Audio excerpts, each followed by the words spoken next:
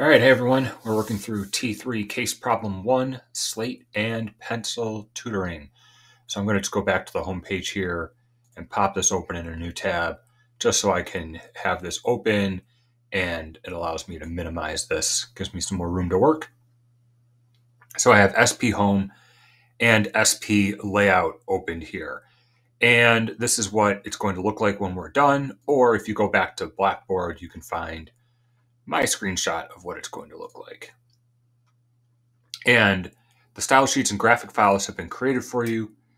Your job is to write the HTML markup. I think those instructions are wrong. Let me read the book here. Karen has supplied you with the HTML file and graphic files. She's given you a base style sheet to initiate your web design and a style sheet containing several typographic styles. Your job will be to write up the layout style sheet. Okay, so on the home page, actually we have no style sheets linked, so I'm guessing we're going to start or very quickly get into that, loading up base styles, and then we're probably going to be building out the layout. Yeah, because that one's empty. All right, let's quit guessing. We know how to do that. Let's get going. Enter your name and date in SP home. February 12th. Okay. And then in SP home, we need to add some style sheets. So link rel equals style sheet href equals sp. And I'm just going to do sp_.css, and I'll show you why. Because now I can take this line, copy it, paste, and now I can do sp base, sp styles, and sp layout.css. All right, so I did that. It's checking it. While it's checking it, I'm going to come back here and refresh. So now we have some colors added to it. All right, that would be the styles. SP base is just resetting everything. So getting rid of basically all of the browser styles. And SP layout, that's what we're going to be building upon. So we did that. In SP layouts, in the window and body section, we're going to create a rule for the HTML element that sets the height of the browser window at 100%. That's it. That's semicolon in the right spot. And then for the body, sets the width of the browser window, sets the width to 95%. All right, so we're going to do width 95%, ranging from 640 up to 760 pixels. So the minimum width is going to be 640 pixels. And if we have min width, we also have max width, which is going to be 960 pixels. So as we're resizing our window, it will be 95% of our HTML or of the window is going to be the body. It at least has to be 640 pixels, and it can't be any wider than 960. All right, if I come back and refresh, it looks like this right now. Horizontally center the body. So remember, to center an element like this, we set the margin left to auto and the margin right to auto. And in doing so, we're saying, hey, you go, hang on, I just hit save. Okay. You go figure out what the margin should be and make them the same. So that's how we centered the body within the HTML. And finally, Karen wants to ensure the height of the body is at least as high as the browser window, which isn't an issue for us right now because these images are gigantic. But to do so, we are going to set the minimum height of the body to 100%. All right, not going to be able to see that right now, but that is done. All right, and then we need to set a rule to apply the border box model. And if we remember, we go look at what the border box model is. It depends if you include the the padding, border, and margin in your calculations or not. All right. So if you said that this content width is 300 and the box model is content box, this bit here is going to be 300. Versus when the box model is border box, the margin, border, and padding and content added together is going to be 300. All right. And what we need to do, what we're being asked to do for header, UL, nav, LI, and A elements, we are going to set the box sizing to border box. So we're going to include everything in our calculations. And I don't think we'll really see a big difference here. We haven't really done anything with sizing yet. But body styles should be done. I want to check this because I'm curious on something. Let's see if this works. Okay, great work. All right, let's go on to row and page header styles, which is row and page header styles here. Go to the row section. Karen's placed all elements that should be treated as a grid rows in the row class. So if we do go back to SP home, we could see class equals row, UL class equals row, class equals row. All right, and we're thinking about grids here. For every element of the row class, dot row, every element of the row class, create a style rule that expands the element to cover any floating content. Hint, use the technique shown in this tutorial that employs the after pseudo element. So after the row, we're going to clear both. We need to add some content just to, and our content's going to be nothing, just so that we can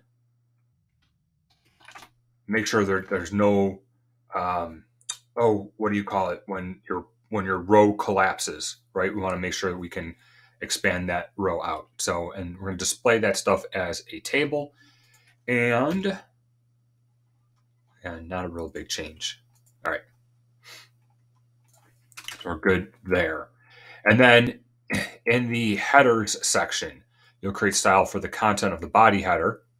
Create a style rule for the logo image within the body header. Okay, I don't know what they're talking about. So here's the logo image. So it's an image in the header of the body. So I'm going to do body header image. Now, trick here, this is that image, right? We can inspect this. And remember this trick within the Elements tab down here. So I right-clicked on this, I chose Inspect.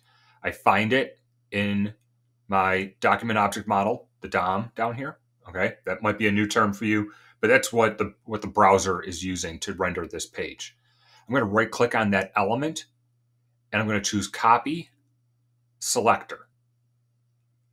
All right, so one more time from the beginning. I found the element. I'm like, gee, I wonder what the CSS is to access this image. So I'm going to inspect the image. That's going to highlight it in the DOM down here. I'm going to right-click on the element. I'm going to choose Copy, Selector. And now I'm going to come back to my CSS. And I'm going to hit Paste. And when I copied the selector, Chrome said, hey, if you want to get to this element, it's body, arrow, header, arrow, image. All right. So that was a pretty easy one. We could have, we did figure that out and wrote it out. But there's other things like, let's say you wanted sociology, all right, which is part of an LI within all this stuff. I don't know what this is. Right click, copy, selector. And now I can come back and body nav UL LI nth child 6A. All right. So when you have stuff that's a little bit more complicated, it's a great little trick to get your selectors. For the logo image, displays the image as a block element. Display block with a width of 70% of the header. Loaded on the left margin. So we just finished this paragraph right here, is this little bit of code right here. If I come back, refresh, okay, now this image is bigger, right? Expanded out to 70%. This is 30%. And because it floated to the left, it gave us room for our navigation to appear over here. All right. I guess maybe if I highlight the things I'm working on, it might help me. I just keep getting lost. The header also contains a navigation list that Karen wants to display vertically. So that's this navigation list, not to be confused with the horizontal navigation list. All right, so this navigation list right here. Oh, and whenever I click off of that, that goes away. All right, anyway. Create a style rule for the nav element within the body header. So within the body header, there's a nav. Oh, and this should be down here. Nope, sorry. Still is up here. This is in the body. We're still in the page header. Okay. Floats the navigation item to the left.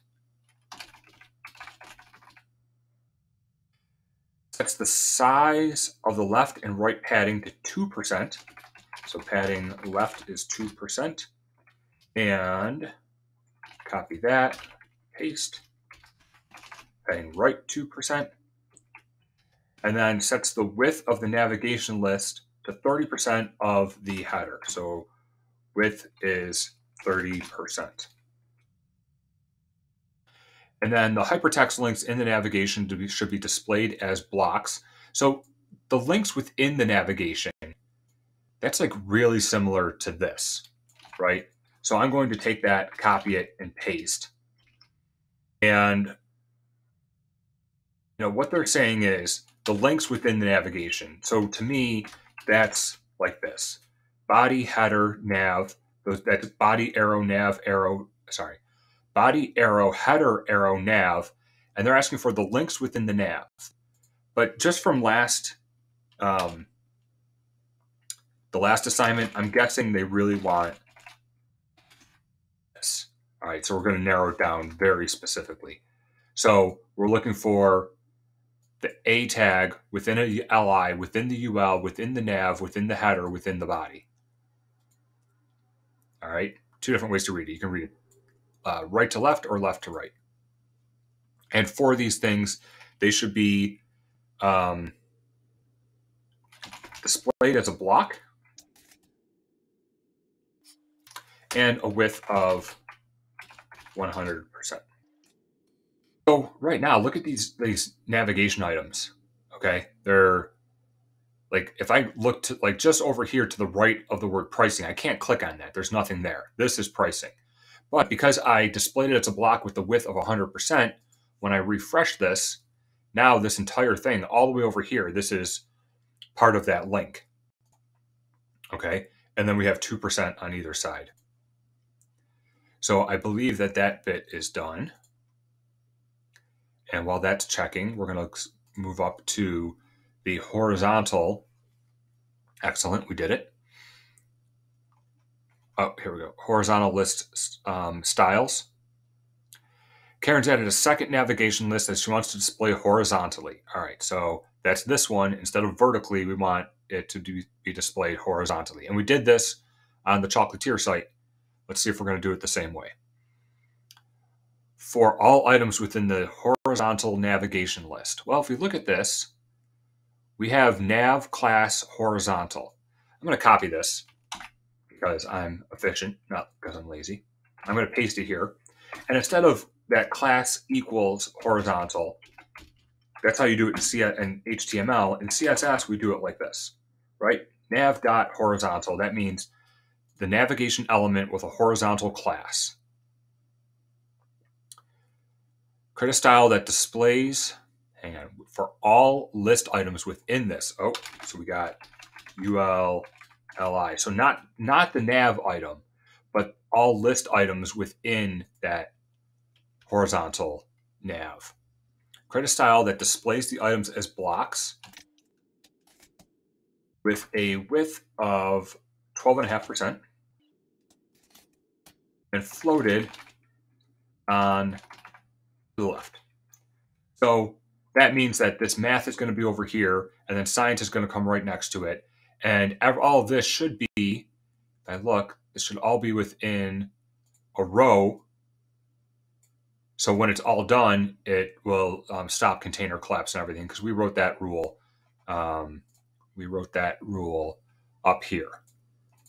All right, so I'm going to come back, refresh, and here are my elements. I'm going to inspect these because I want to just look at them as I'm mousing over them. Okay, so every Li is the same width. They're all that 12.5%. And why 12.5%? Because we have 8 of them. 1, 2, 3, 4, 5, 6, 7, 8. And 100 divided by 8, bring up the calculator here. 100 divided by 8 is 12.5. So if I only had 6 nav items, I would make it 16.67%, maybe 16.66. All right. So 100 divided by how many items you have will give you the width of those items. All right. So that was horizontal navigation styles.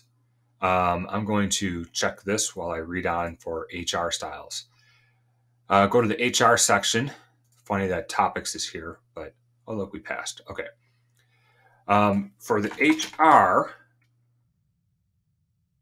HR element, yep, this style, it sets the width to 50%. All right, I'm never going to test that one because it is just so basic. All right. And then footer styles. And we're all over the place here. Go to the footer style section, create a rule that displays the footer only when both margins are clear of any floating objects. So for footer, clear both. If I move on, will it test those? Oh no, I actually have to test them. All right. Okay, click them. Click them both. Great. Let's go back, refresh. Yeah, nothing real exciting at that point. Oh, the HR. Let's see. Oh, there it is. There's our HR is 50% now. Okay. It's funny because that footer section, like we're not even going to see that until later work is done. But it's done. It's completed. Let's move on. Going back up to topics section. This is where it gets a little intense.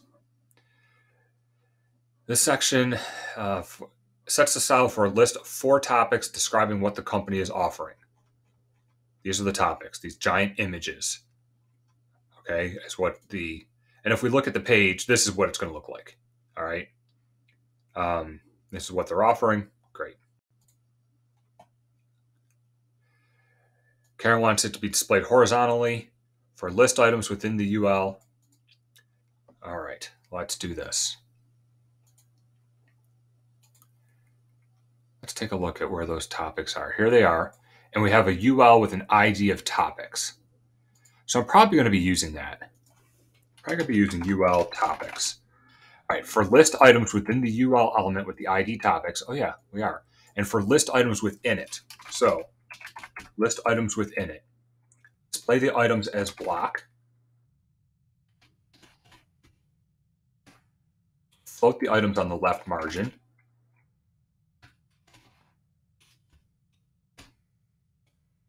Set the size of the left margin space to 0%. And again, that could be just 0, because 0% and 0 pixels are both 0. And then on the right-hand side, 1.5%. Okay, and that does need a percentage, because if I just had 1.5, you wouldn't know if I was talking pixels, inches, or percentage. Okay, Karen wants, so let's look at what this looks like now.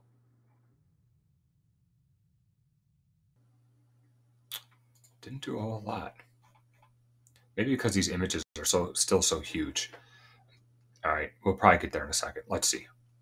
Karen wants the topics to be well away from the left and right edges of the body. In the same section, create a rule that sets the size of the left margin of the first item in the topics list to 7.75%. So let's use this trick.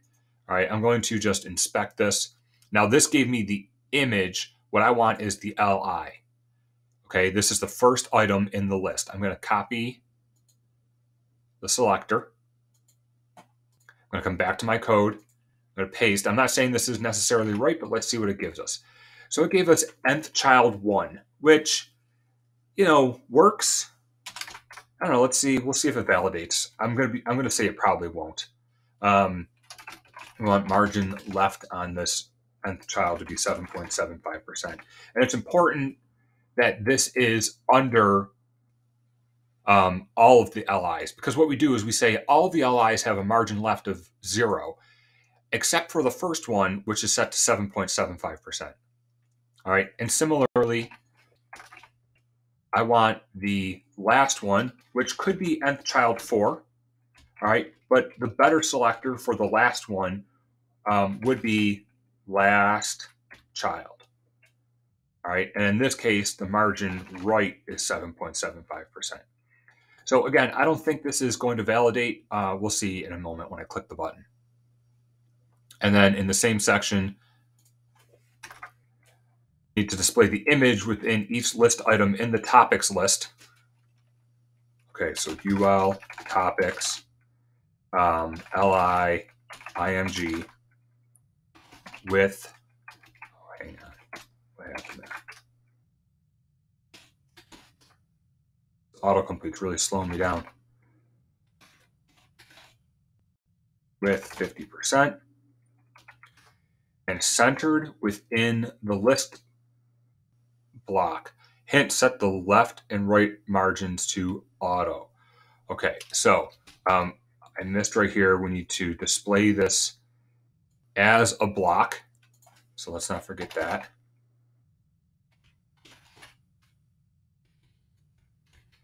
And then I know we have left and right auto somewhere, right? We did it up here. Copy that. You can write it out again if you want, but did that. Okay, now let's see. All right, we're definitely missing something here because these things should not be that big. I feel like I'm missing that these LIs should have a width of 25%. Oh, width of 20%. I'm sure you were yelling at me that I missed that. Okay. Now, let's see. There we go. So that looks good. And again, I just think that this nth child 1 is probably going to have to say first child, but I'm curious. I want to see if they accept this as an answer. Oh, cool. It passed. Okay. So I'm going to leave it like that. Nothing wrong with it. I would probably, if this were my code, I would make this say first child, right? Because that's always like the first child. It's a little bit easier to understand, especially because, nth child 1 in computer science, when you're counting things, a lot of times you start counting at 0. So with nth child 1, what I'm thinking is that's the second thing. All right. So if I said here, first child, there is no question in my mind we're talking about the first one. But either one worked. All right, let's go to the customer comment section. So now we're talking about this mess down here. And if you remember, it needs to look like this. Okay, the customer comment. Maybe I can do this without skipping steps this time. We'll see. In this section, you'll create rules for the customer comments for the UL element with the ID comments. So the UL element with ID means use the # comments. Create a style rule that sets the width to 75% and centers the element by setting the top bottom margin to 40 pixels and the left right to auto. All right, a couple ways to do this. I'm going to use the shortcut margin property here. So remember, it's like a clock. So it's 12 o'clock, 3 o'clock, 6 o'clock, 9 o'clock, like a round clock, an analog clock. 12 o'clock is the top position, so I want that to be 40 pixels. And then I want the left and right to be auto. So my 3 o'clock position is auto. My 6 o'clock is 40 pixels. And my 9 o'clock is auto. All right. So it's top, right, bottom, left, or 12 o'clock, 3 o'clock, 6 o'clock, 9 o'clock. And when this repeats, when the top and bottom and the left and right are the same, you could just do it like this. All right. Just margin 40 auto. So it'll be top, right, bottom, left. That was this. Karen wants to list items. All right, I'm going to stop right there because I know if we're talking about the list items, I'm going to need this, right? To appear in 2 columns. In the same section, create a rule for every list item in the comments that displays it as a block with a width of 50%, loaded on the left, and sets the size of the bottom margin to 30 pixels. Let's take a look at what that did. Now it looks like this. And just for the fun of it, let's take away this 30 pixel margin. All right, it's just, see how like Kevin, 12th grade Utah, is really referring to this guy up here, but because it's so close to this image, it looks like it's referring to this one. So that bottom margin just gives us a little bit of space. All right, that looks good. And then every customer comment is accompanied by an image of the student. Let's go and look at the HTML here. So, right, every UL with an ID of comments, every LI has an image of the student. Oh, see, this is kind of interesting that they're using they're not even using quote tags or block quotes. They're not citing any of this stuff. That's bad HTML. All right, anyway, we're not here to fix their HTML. Karen wants these images to be displayed to the left of the comment. Oh, because right now they're on the right of the comment. Okay, so it's very similar to this starting selector. So I'm going to copy that bit. But instead of just the LI, we want the image. All right, so UL comments LI image. We want to float these to the left. Oh, display each image in the comment list item as a block. Let's not forget that. It's really screwing me up that I can type way faster than MindTap can respond. With a width of 20%, floated to the left, and a left-right margin of 5%. And because they're not telling me what the top bottom is, I actually have to write out margin. There are ways to use the shortcut. Almost done. Create a style rule for every paragraph nested within a customer list item. So again, really similar to this, but instead of every image, for every paragraph, for these paragraphs, float the paragraph on the left margin with a width of 70%. Come back here, refresh this now. And now it looks like this, which looks just like this. Let's test this section here. All right, we're good to go. Next page. Open it, make sure it looks right, which it does. Now, what's funny is they're telling you to, use the W3C HTML validator, but we worked with CSS here. So there's a Jigsaw validator, Jigsaw CSS validator, which will allow us to validate our CSS. Okay, I'm going to do direct input, so I'm just going to copy paste. So I'm going to take all my CSS here, copy it, come back to the validator, paste, and check. Congratulations, no errors found. So Jigsaw CSS validator you can use to validate your CSS. All right, I'm going to run this through the final test, even though I know it's right. Great work. Now you can submit slate and pencil tutoring.